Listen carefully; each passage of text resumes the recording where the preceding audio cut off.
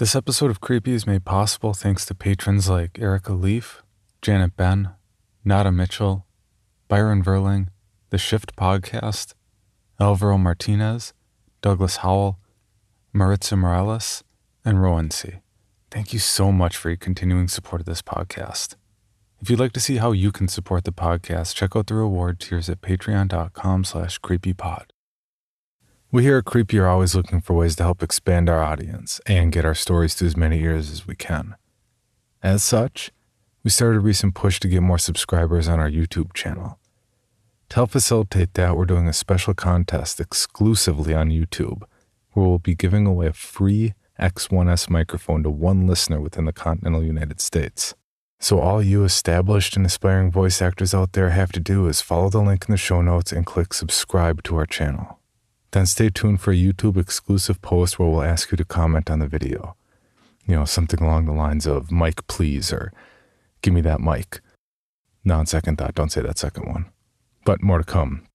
Winners will be drawn from those commenting, and only those commenting. More to come as the contest gets close, but don't waste time and risk missing out. Subscribe now. Our producer Steve just posted a microphone review on the page so you can find out even more about this free microphone giveaway. And for those of you who aren't interested in a microphone, and those of you who immediately got mad at me for only saying the continental United States for the microphone giveaway, sorry, we can't get around shipping restrictions. We're going to do a t-shirt giveaway too. Same rules. Just subscribe and wait for the giveaway post to comment for your chance to win. It's that easy. Thanks so much for helping us be as creepy as possible to so many people. That sounded a lot better in my head. Anyway.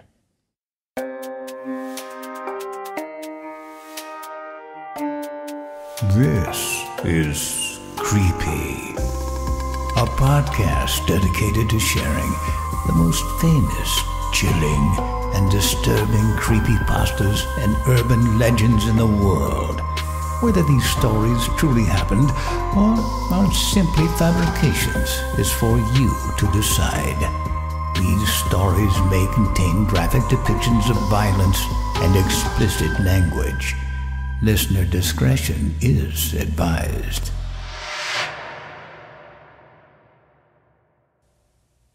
Creepy presents I Am the Apocalypse.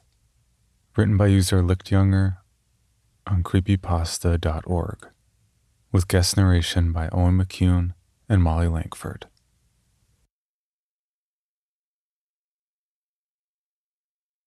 The cold was the first thing that I felt. Even before my eyes were open, I felt a very deep chill in my core. 1,000 spindles of ice sewn between my tissues. I blinked, my eyelids slowly bringing and stealing back the darkness, and with it the desire to keep them closed forever. I was lying face down on the floor, the tiles speckled with browned blood. I moved my arms to push myself up, but my muscles were stiff.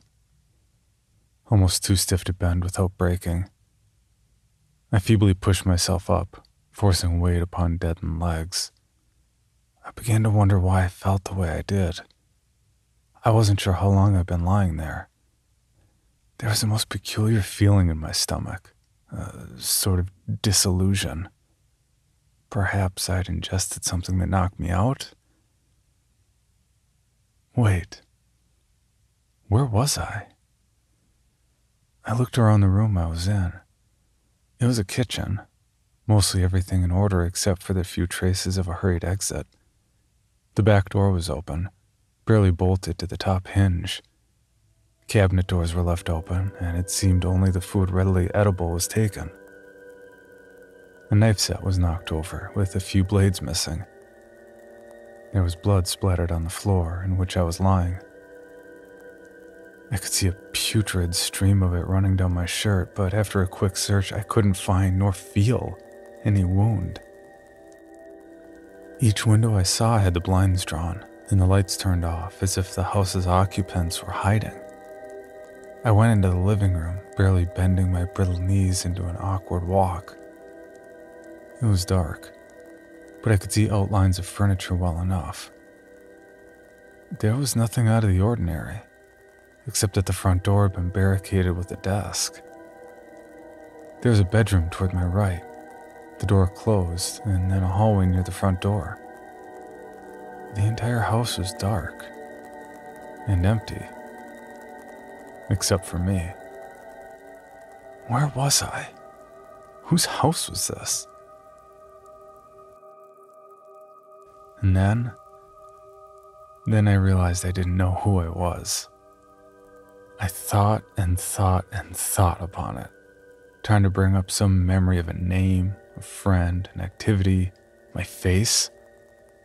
I didn't even have a vague image of my own face, and the feeling of facelessness was eerily disconcerting. Trying to access my convoluted memory banks, I realized I couldn't remember anything other than the cold of waking up on that kitchen floor. I slowly became more and more sure that I'd been poisoned or perhaps had an allergic reaction. What makes one amnesic and unconscious? It had to be some sort of chemical. What if I lived alone? I checked for a wallet in my pocket but found none. I tried to call out, but something was wrong with my voice, as it felt and sounded like my vocal cords were shredded. The only thing to come out was some sort of strangled noise mixed with a phlegmatic sputter. I spat out a gob of blackish red blood caught in my throat. I couldn't taste it, but it looked disgusting on whoever owned the couch in front of me. Since no one had responded to my vocalization, I decided to leave. Going to the front door, I pulled the heavy desk aside. It was difficult, but not because of the weight, but because of my limbs. My arms felt encumbered by hundreds of pounds, and the rest of my body had been struck by some sort of torpor, like it was being pulled towards a supermassive black hole in the opposite direction I tried escaping to. Trying to grip the hulking piece of furniture was difficult as my fingers wouldn't cooperate, but the desk gave way easily, more easily than I thought it would. I'm not sure how long I spent trying to open the door. Time seemed different. I couldn't tell how long a moment was, as I was completely grounded in the present. Trying to recall waking up in the kitchen was slowly becoming more difficult. After what could have been hours of failing, I orchestrated all my fingers together in a twisting motion and opened the door. The difficulty of something seemingly simple perplexed me, but I lost interest and soon forgot about it. I had heard of concoctions that paralyze, but were there some that caused memory loss as well? I knew of the Haitian zombies that forgot themselves entirely and served whatever voice they heard after they were resurrected. But there was no voice to command me. My experience wasn't quite as dramatic, but someone's blood was in that kitchen. Maybe I survived an assassination? I'd been subdued on purpose, and I could still feel the results in my rigid muscles.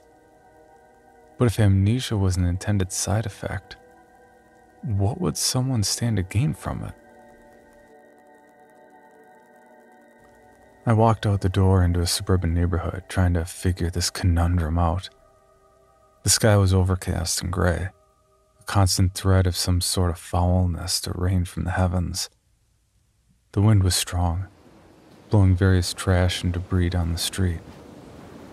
I could see black smoke on the horizon, rising up to coalesce with the dark clouds. Step by step, I moved the desiccated feeling body I was in down the driveway. I didn't see a single person, just the signs of exodus. Front doors were broken down or left open, windows smashed, burnouts from tires throughout the street, and the strange feeling of not being alone. I could sense someone was around. I could hear their heartbeat.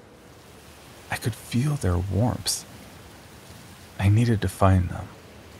I needed to know what was going on. Someone would help me, I was sure. A too thick saliva began to form in my mouth, a very foreign saliva. I spit, a purple slime tinged with red hitting the ground along with something white. The purging of a toxin? So I began to walk. I made horrible progress, walking down the street on a pair of dead legs. I didn't mind it, though. I was lost in a sort of mindlessness, not uncontent to just be wandering. The whole time, the possibility of other people probed my brain, insisting I find them. Walking down a street through the eternal maze of neighborhood, I came across a dog. A big Doberman. At first, he caught my attention in an interested way. I looked at him, enthralled. But then he caught a glimpse of me and started barking. The barking became louder and louder, and I began to grow irritated. The way the dog stared at me, fangs bared, caused my reservedness to subside. I could feel the fury cauterizing my body, crawling up my spine, making my hands shake. This animal was challenging me. My prey. I strode over to him, oblivious to the deep growling. The dog readied himself to pounce, and the thought of this pathetic thing posing a challenge was amusing. He jumped forward, biting into my calf, hard enough to cause a crunch to sound. But I was so full of rage, so full of hatred, that my whole body was numb. I threw myself upon the dog, wrapping my hands around his neck tightly. I slowly began twisting my iron grip with as much power as I could muster, and nothing in the world would stop me from breaking his neck. He managed to whimper in such a saddening manner that if I could feel sorrow, it would have hurt me inside. So I made it excruciating for the dog, finally breaking his neck after his head had twisted 180 degrees. Then I picked up his corpse, slammed it into the street, and started punching in his rib cage, grinding his flesh and innards against the cement with my fist until just the head and hind legs remained intact, connected together by a spine and fur matted with the dog's bloody remains. When I was done, I asked myself what I had just done. I now felt nothing. I was calm. I was collected. My mind analyzed the situation and it deduced my anger as a fair reaction, though I had a subconscious feeling that what I had just done was sickeningly wrong. What if I had brain damage? I'd heard a story of how a man had brain damage in a specific area, which caused him to fly into a blind fury at the smallest slight. What if it happened to me? Enough oxygen deprivation can cause both brain damage and unconsciousness. Was I even mentally fit to be a human being anymore? I needed to find someone quickly. I continued on, eventually reaching the end of the neighborhood. 2 cars were crashed into each other and I walked up to them. One was empty, while the driver of the other car was resting his head on the steering wheel. I walked over, opening the door and lifting his head up by the hair. His forehead was caved in, pieces of skull broken off in his brain. He didn't smell particularly good, so I picked him up and threw him into the street. I sat in the car, looking at it. I was sure I'd driven cars many times before, but as I sat in that seat, I couldn't figure out what I was supposed to do. I grabbed the wheel, turned it. Nothing happened. There were a ton of buttons next to the wheel, and I began pressing them. One of them made a terrible noise come on, and after forgetting which one it was, I left. I was on a main street. There were cars parked in the lot out front of derelict shopping centers. The occasional sign of violence streaked upon the pavement or a wall in a bloody fashion. The lights in miscellaneous shops were still on, though I could see no one inside. Automated traffic lights went through their cycles, unaware that they did nothing to serve the people who weren't there. The place was a ghost town, void of anything that might be alive. Then I saw someone. I was in front of a grocery store, the entrance destroyed by a flipped car. The person I saw appeared to be a man. He limped, and it seemed like every time he put his weight on his right leg, it would almost snap out underneath him. He was making his way into the apartment complex from the other side of the street. I tried yelling out to him, but all I could make was a groan. I continued on to the complex grounds and decided to follow him. When I pressed the surrounding fence, however, I saw a group of people running up a flight of stairs into an apartment. One of them was holding a gun towards the man trying to follow, who seemed to beseech something of them by holding his arms out. From the look of it, he needed medical aid. And then they shot him. I immediately took cover behind the fence, peeking around the corner. The last person to go in was a woman who made the strangest feeling rise in my chest. I took a look at her as she stared at the corpse of the man her friend had just shot. She couldn't see me, however, and went inside. There was something peculiar about her. She contorted my chapped lips into a goofy semi-grin.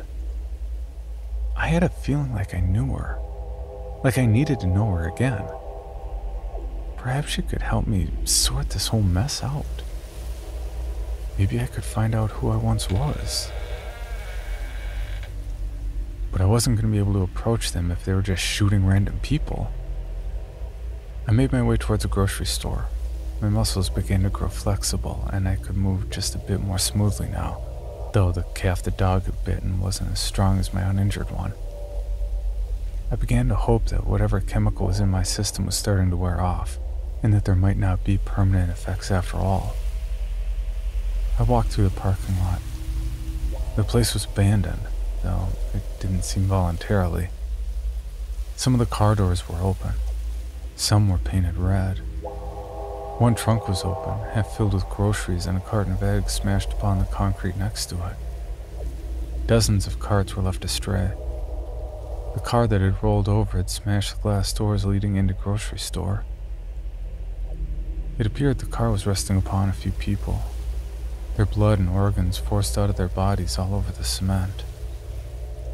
The wind blew. It was cold. I got to the dumpster behind the store and opened it up. I grabbed a piece of cardboard, and underneath was a small child. Face gnawed until it was unrecognizable. I could see the bone of the nose, though the cartilage was gone. There was an ear spat out next to his head. The lips were eaten in a particularly vicious way, exposing mashed-in teeth and purple gums. The eyes had been slurped out, leaving this 8-year-old child staring into the sky with a lifeless gaze. The skull was smashed in, and the brain was served at 98.6 degrees Fahrenheit. The body had pieces picked off of it in varying degrees, in some places to the muscle, in others to the bone. This was the work of something wild, something extremely voracious. The child was small enough to be an easy meal for a pack of starving dogs. There was even a news report about cases like this a few months ago. Wasn't there? Or did it seem like something that would be on the news? Regardless, I reached my hand into the emptied stomach, digging up past the remains in search of wet blood. After getting some, I wrote, "I'm not an enemy. Don't attack," on the cardboard. The body gave off a foul stench, and it wasn't the sight so much as it was the scent that deterred me. It wasn't decomposition. but there was something definitely wrong with the corpse. So I left, utterly forgetting the small child. I arrived back at the opening of the apartment complex. The door the group had entered was shut tight. I waited, not sure how long it was, but completely content with passing the time doing nothing. Then I thought it would be better to see them coming before they could see me. So I took my sign and went to the cemetery across the street from the apartments, where I'd be able to properly observe them. Night came. Everything was quiet. Not a single car passed. No one walked along the sidewalk. There wasn't a single person out picking up fast food, visiting the grocery store, or renting a movie. Orange glows on the horizon kept me company. Anything that a human being might once do was never to be done again. I lay there, silently watching, alone in a yard full of corpses. I had the same sensation I had in the neighborhood I woke up in, that there were people around. I knew I could feel the ones in that apartment, so I waited for them. The only uncomfortable part was the cold. I couldn't get warm at all. I wish my body would metabolize whatever was in me. I just wanted to feel all right again. I was slowly beginning to forget what exactly I needed metabolized from my body. Was it something bad? It couldn't be, as I felt perfectly fine. I had the vague feeling that I should wait for the people who went into the house, that maybe that woman I saw could tell me what I needed out of my system. I spent the night next to the grave of Chris Redfield. The day came. It seemed slow, but I couldn't be sure. My mind was only conjuring up blanks when I tried accessing the last few hours' images. The clouds stayed. Dark harbinger hiding whatever might be bright. Whatever was left that could be warm. If there was anything that could make me warm again. Finally, I saw them come out. A few, including the woman. I made as much haste as I could, holding up my sign until I caught one of their eyes. It was a man. Thin. Gaunt. Bones quite prominent like an undead skeleton. He had a handgun, and as soon as I came into his vision, he pulled it up, aiming it at me, yelling out a warning. The other two looked at me, and the woman I had seen gasped.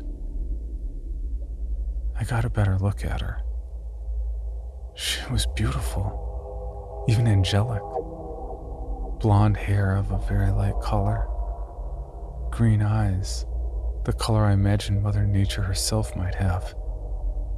I could see an aura around her, of a bright white. I saw it shoot towards me and I was instantly soothed.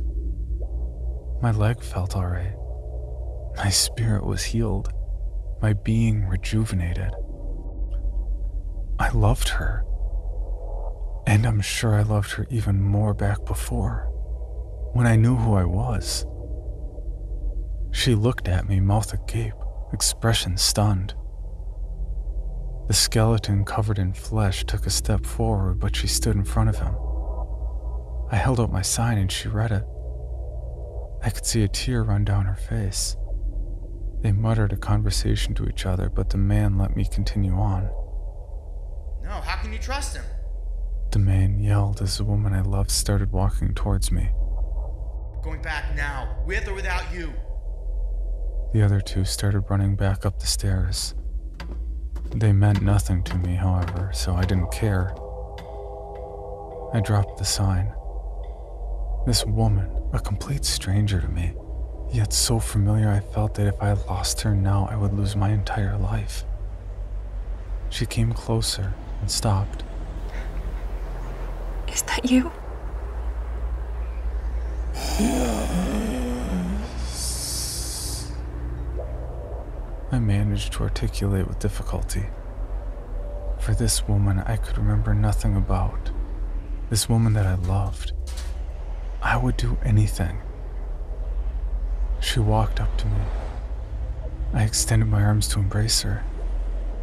And when she fell into them, I ripped her fucking throat out. The flesh in my mouth 1 second, swallowed it in the next. She started choking on blood, trying to scream and failing, falling to the concrete. She was mute, the same way I was. I got down on my knees, making a fist and smashing through her rib cage to get the best tasting organs.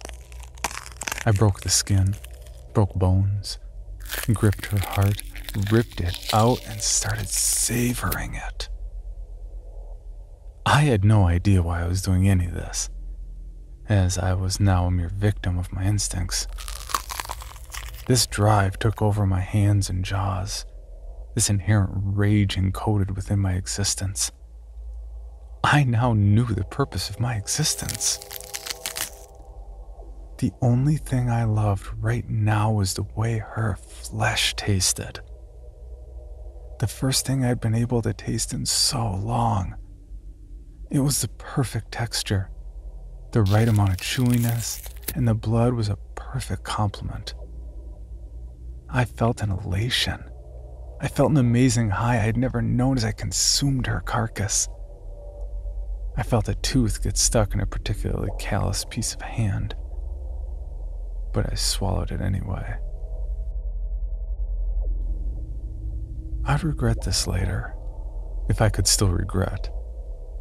If I could still regret, I might regret that after I had my fill, this woman would get up, only to suffer the same bewilderment and estrangement from reality as I had. I might regret that I was purposefully gonna let her reanimate so she could go infect others. I might regret the deaths of the others she would eat. I might regret letting the corpses of children be thrown into dumpsters after her victims did their part to spread the disease. If I could still regret. If I even cared to regret. I might regret succumbing to the results of my twist of fate. I am now the plague bearer. I am now the one I used to despise in horror movies. I am the downfall of my former race. I am the apocalypse. And then I began to feast.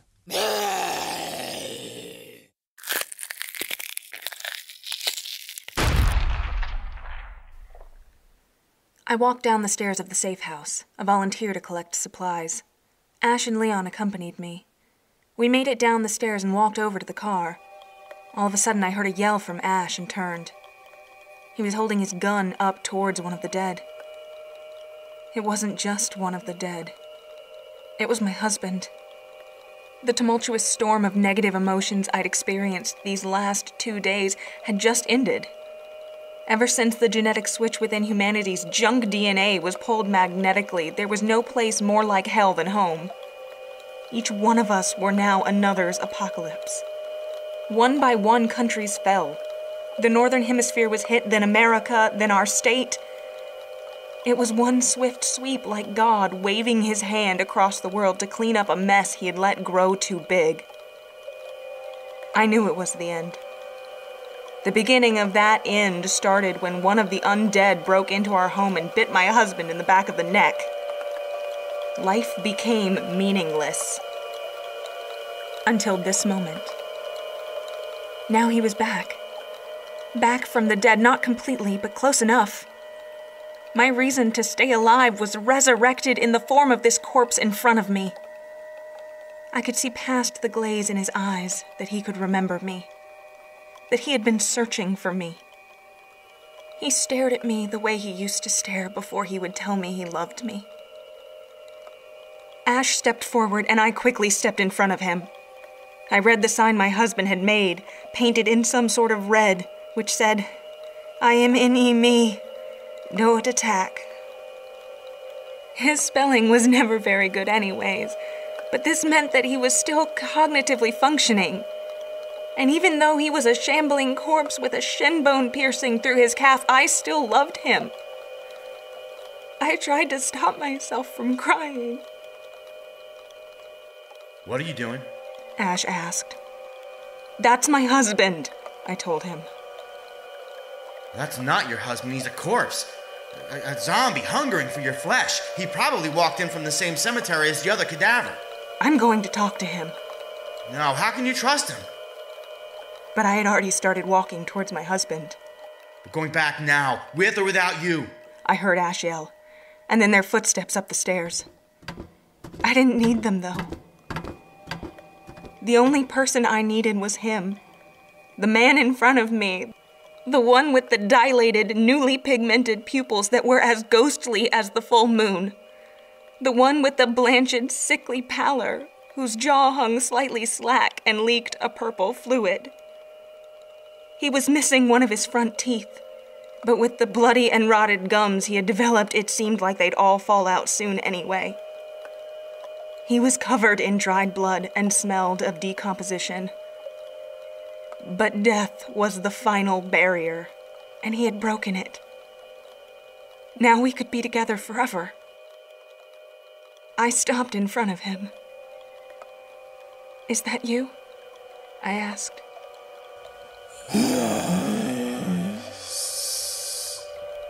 He rasped, like his vocal cords had been cut with a scalpel, and then sewn back in by a high school special ed student with a cleft hand. I walked up. He opened his arms, and he embraced me.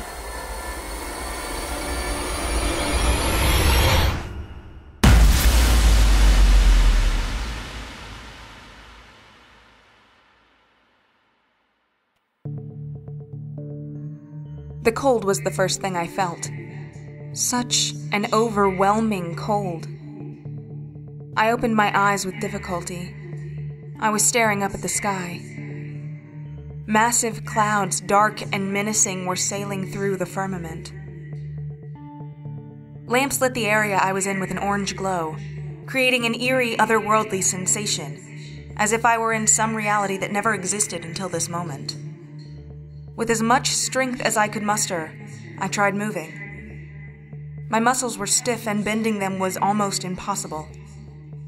I finally got up, though. I took a look around. I was in the parking lot of what looked like an apartment complex.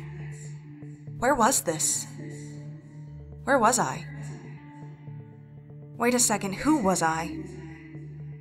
I began to try and recall something. Anything from my memory.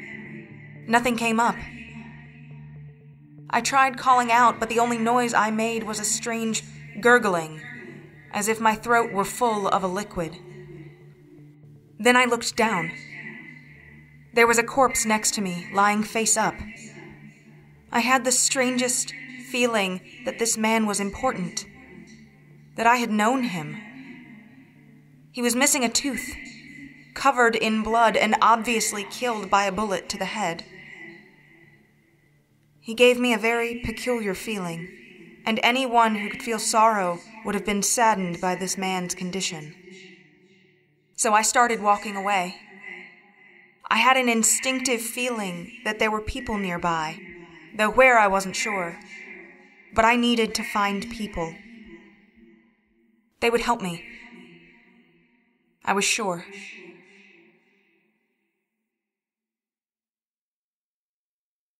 For more information, including pictures and videos of the stories told on this podcast, or to suggest stories for future episodes, please visit us at CreepyPod on Twitter, Instagram, and Facebook, or email us at creepypod@gmail.com.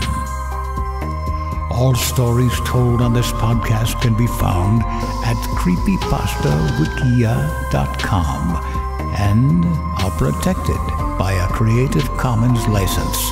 Some rights reserved unless otherwise stated.